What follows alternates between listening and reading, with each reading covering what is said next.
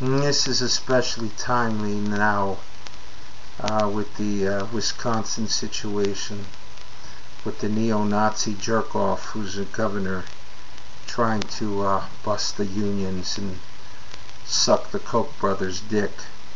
But anyway, this is dedicated to my friend Jackie Ray. This is by William Butler Yeats.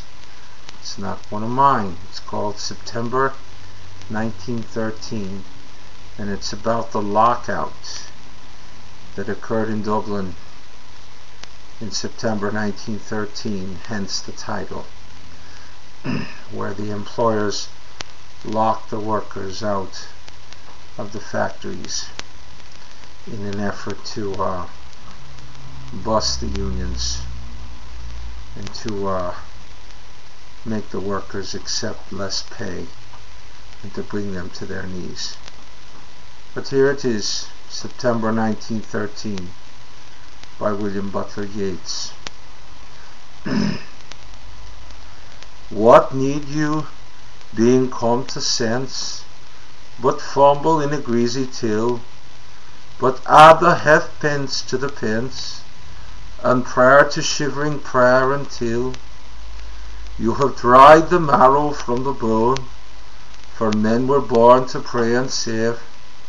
Romantic Ireland's dead and gone, it's with O'Leary in the grave. Yet they were of a different kind, the names that stilled your childish play. They have gone about the world like wind, but little time had they to pray.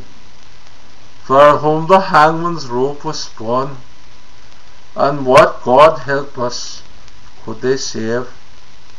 Romantic Ireland's dead and gone, it's with O'Leary in the grave.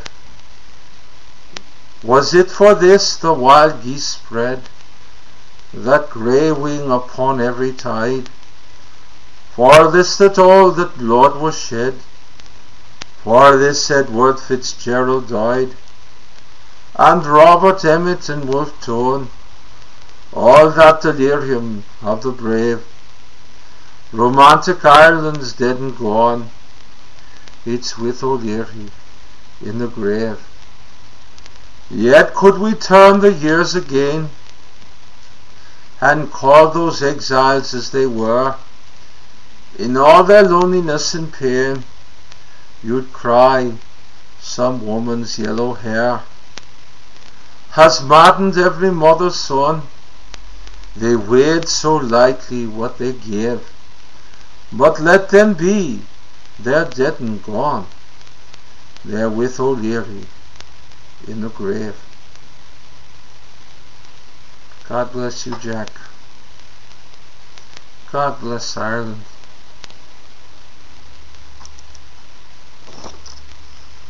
Thank you for watching.